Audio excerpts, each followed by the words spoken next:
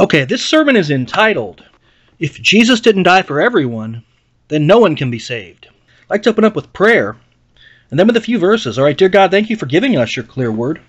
Thank you for allowing us to see what it says. Bless the listeners, I ask all this in Jesus' name, amen.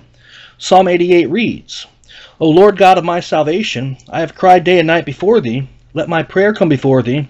Incline thine ear unto my cry, for my soul is full of troubles, and my life draweth nigh unto the grave. Now, this false demonic teaching called Calvinism basically postulates that Jesus Christ only died for certain people. He only died for the select few. They call this the elect. And within this teaching, one would have to make believe that they're saved based on their works. They would have to look to themselves introspectively to try to differentiate themselves from the rest of the world, the rest of the non-elect world, and it's all a bunch of garbage. And the truth is that if Jesus Christ did not die for every single person, then it's impossible to put your confidence in him. Because he might not have died for you, he might not have died for a majority of so-called, believers.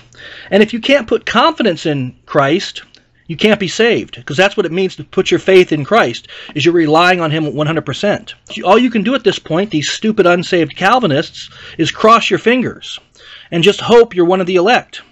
And it doesn't work because, number one, the Apostle Paul made it very clear that Jesus Christ died for everyone, and that's the only way you can actually put your faith or trust in him, is if he died for everyone exclusively, okay, leaving nobody out. It reads in 2 Corinthians chapter 5, let's start off at verse 13, and it reads, For whether we be beside ourselves, it is to God, or whether we be sober, it is for your cause. For the love of Christ constraineth us, because we thus judge, that if one died for all, then we're all dead. And he died for all, that they which live should not henceforth live unto themselves, but unto him which died for them and rose again. Now, what does it mean to judge? The word judge means that you're coming to a conclusion about something. Okay? And it says right here that we have judged that Jesus Christ died for all. In other words, they've had that figured out before they could even believe on him. Okay, if you think he didn't die for all, then you've judged wrongly, and you actually can't trust him at all. Because what is your assurance based on? Something capricious, something whimsical. The fact that he might have died for you, but that's not good news. Okay, you can't tell 10 people that Jesus died for them if he only died for 8 of them. 2 of those people can't receive the good news. And if they can't receive it, it's not the good news. It's not the gospel. Romans chapter 1 and verse 16 reads, let's go ahead and turn there. For I am not ashamed of the gospel of Christ, for it is the power of God unto salvation to everyone that believeth. To the Jew first and also to the Greek. If Calvinism were true, it would have to read, For I am not ashamed of the gospel of Christ, it is the power of God unto salvation to everyone that's the elect. To every one of the elect that believe. No, this says everyone that believes, okay, leaving nobody out.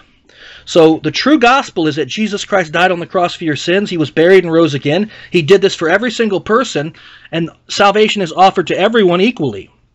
Believe on the Lord Jesus Christ, and thou shalt be saved. Calvinism has a false God, a false Christ, false salvation, and no assurance. And if Jesus Christ did not die for everyone, then absolutely no one could be saved. Because you can't put your confidence in somebody who lies. And that's all they have is nothing but a lie.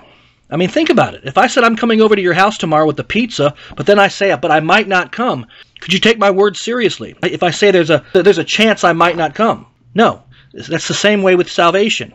If Jesus Christ did not die for every single person, you have no idea if he died for you, and therefore you can't believe in him. So that's why Calvinists have no salvation, and that's why they're on their way to hell right now. That's all I have. Let me go ahead and close in prayer. Dear God, thank you for giving us your clear word. Thank you for allowing us to see what it says. Bless the listeners, I ask all this in Jesus' name. Amen.